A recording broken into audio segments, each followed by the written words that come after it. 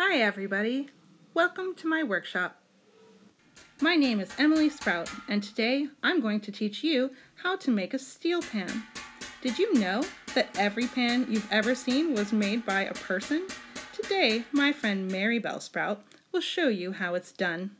There are a few very important things you need to build a steel pan. One is strong muscles. Can you show me your strong muscles?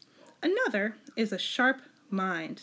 Maribel Sprout is one smart cookie. Let's all put on our thinking caps. The other thing you must have to build a steel pan are hammers. Big hammers, medium hammers, and teensy tiny baby hammers. Can you get your big muscles, sharp minds, and imaginary hammers ready to help us make this pan? Great, here we go. When you're ready to start building a steel pan, you begin with a barrel with a flat top. Take your very heaviest hammer and get to work, guys. Pretend you have a big drum in front of you and see if you can copy what Maribel is doing. Do your big muscles help you swing that gigantic hammer?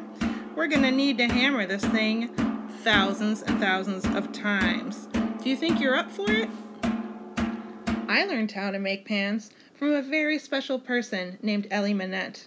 He was born in a country called Trinidad and Tobago, which is where steel pans were first made. I'm very thankful that I had such a good teacher. I bet you know some good teachers too.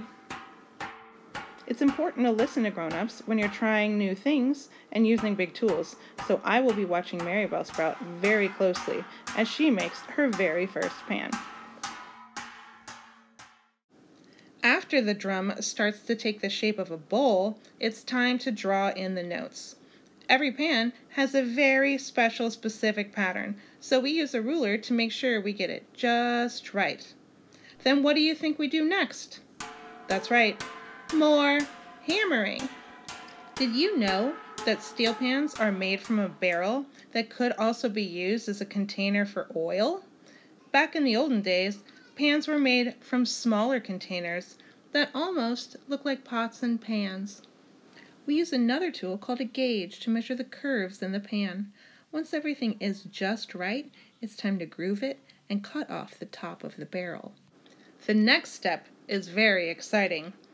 It's time to burn the drum.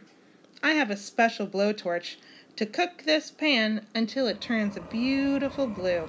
Just like how you bake cakes in the oven, right? Well, not exactly. It's very hot, so we are super careful. Maribel Sprout is wearing special gloves, and we have a fire extinguisher nearby, just in case. Once the pan is cooled off, we're ready to put it in tune. My stroboscope helps me measure the sound. Here, it's important to have good listening ears. Show me your good listening ears. After the notes sound just right, we send the pan off to be made nice and shiny. Then we make sure one last time that the notes sound beautiful. And now it's ready to play. Once you're finished, it's time to do it again, and again, and again. And soon enough, you'll have enough instruments for a full steel orchestra to play music with all your friends.